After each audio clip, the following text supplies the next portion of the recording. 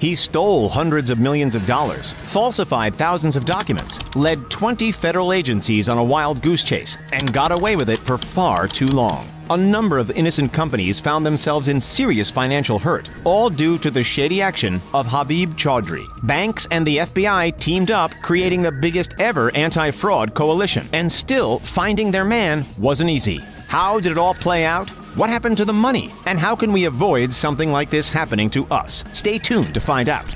Once Habib Chaudhry had wound up his cunning fraudster scheme, the American financial sector found itself in disarray. Businesses and financial institutions were left feeling the effects of hundreds of millions of dollars of losses which seemed impossible to recover. When we look at the 10 biggest countries around the world in terms of GDP, which is the entire country's monetary value of its goods and services, the United States of America's credit card debt is almost $1,200 more than its nearest rival. That's per person. America is a nation reliant on credit. As technology advances and contactless payments become the norm, that reliance only grows. For every positive that the credit card provides, like ease of use, ability to splurge online, and the idea of buying now and paying later, there are also significant risks. As more Americans opt for credit cards, it simply opens up more avenues for criminals to steal. These days, banks are advertising more Visa and MasterCard promotions, encouraging higher spending limits, and lessening the strictness of applicant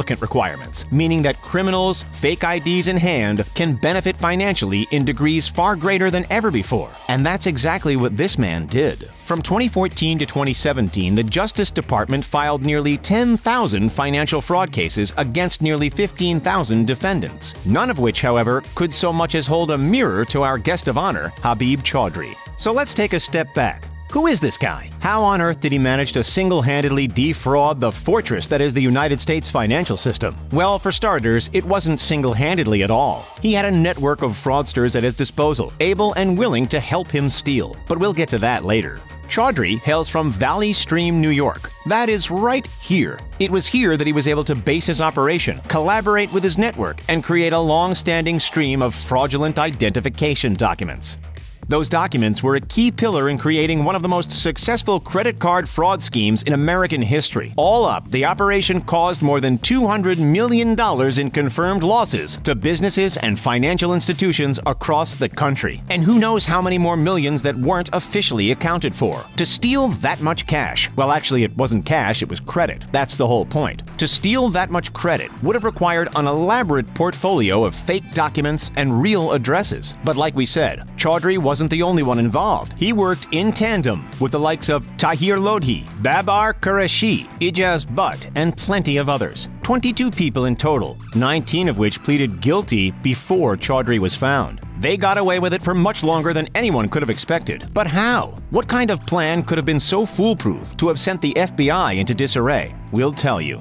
The scheme involved a three-step process. Step 1. Chaudhry and his colleagues would fabricate a false identity. Unless there was a case of coincidence, they weren't stealing a real persona, they were creating new people altogether. To build formal pieces of identification like passports, driver's licenses, birth certificates, bank accounts, and educational achievements like bachelor's and master's degrees, the thieves put in endless hours of work. You would assume that acquiring and creating these documents would be exceptionally expensive, although that's not quite true. Quite the contrary, in fact. A research team from safety detectives visited several marketplaces on the dark web and compiled the average cost of the necessary documents one would need to start a brand new life with a shiny new identity. Go ahead, take a guess. $1 million? $100,000? Nope. For an American identity, just a lowly $1,152. A mere sliver of the profit that these thieves would eventually make in the long run. That was step 1, create false personas.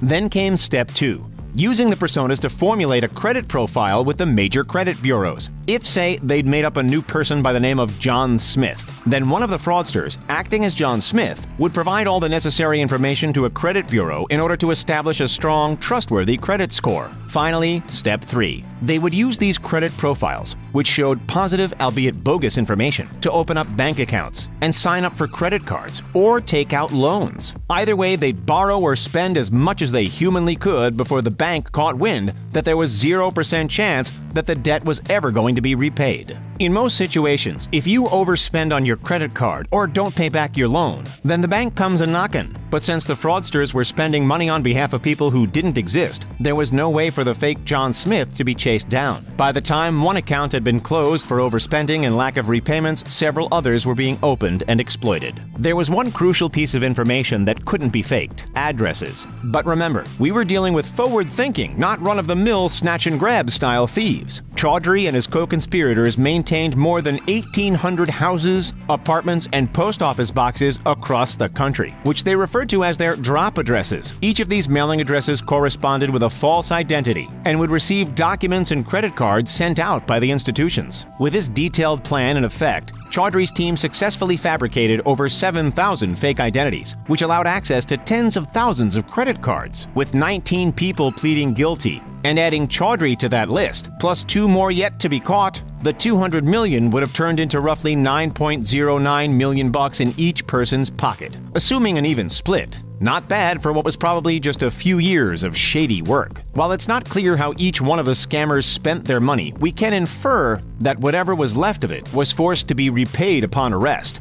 The man at the center of it all would have had more chance to spend than any of the others, because after the rest of the gang was convicted in 2013, Habib Chaudhry remained a fugitive for the better part of 4 years. Despite being charged for his role in the scam, Chaudhry was nowhere to be found. The FBI hasn't revealed the intricate details of how they caught the scammers. What we do know, however, is that postal inspectors with the U.S. Postal Inspection Service played a helpful role. Perhaps one of the thousands of fake documents caught the eye of a keen investigator, or perhaps the thieves were met with undercover agents at one of their drop locations. Either way, their actions proved a need for the American government to create one of the biggest task forces in the nation's financial crime history. Obama's Financial Fraud Enforcement Task Force was made up of more than 20 federal agencies, 94 U.S. attorneys' offices, as well as state and local partners. Together, they were able to uncover most of the answers. Although there was one question that kept the elite task force scratching their heads: where on earth was Habib Chaudhry hiding? They might never have achieved a clear-cut answer, but they don't need one, because Chaudhry gave himself up in January 2017, after nearly 4 years on the run.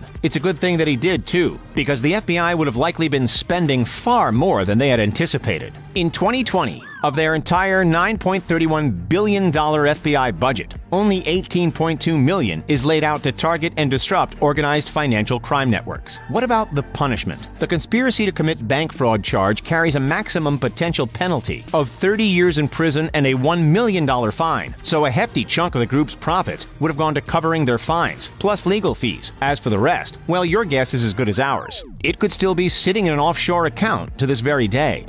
While the perps have been caught, the majority of the money that was stolen will never be paid back, leaving the unfortunate financial institutions to bear the brunt of the cost. It begs the question, how can they possibly recover from such a big hit? We envision a few solutions. 1. Government assistance, while rare, could help recoup the losses. 2. The thieves could pay back their stolen money. But let's be honest, the chances of that happening are slim to none. The most likely solution, and the one that indirectly affects the rest of the population, is a deliberate change in interest rates. In order to rebalance their books, banks would need for the average customer to pay a little bit more interest on their credit cards or loans. When we focus on Chaudhry's scheme, the interest rate adjustments needed would be minuscule. $200 million in the grand scheme of things, spread across a number of institutions, isn't overwhelming. But when we factor in the long list of all ID fraudsters around the country who stole $16 billion in 2014 alone, then the need to recoup losses and the extent needed to do so grows significantly.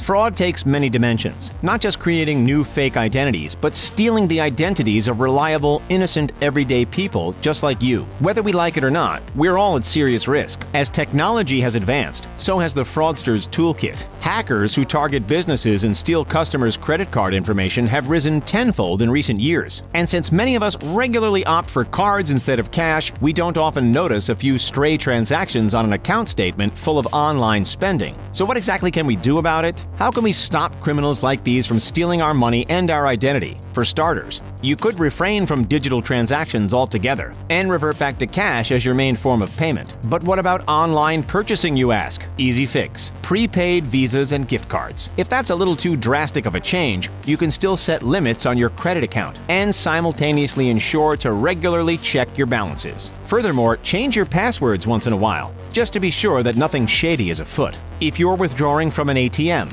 keep an eye out for pieces of equipment that seem like they just don't belong. Thieves have been known to install auxiliary card readers on ATMs, which steal your information as soon as you insert your piece of plastic. Have you ever been a victim of a credit card fraud or an identity theft? Have you ever had something stolen from you? And if so, what did you do about it? Let us know what happened in the comments. We would love to hear your story. Don't forget to like this video, subscribe to the channel, and as always, thank you so much for checking out The Richest. See you next time and have a great day.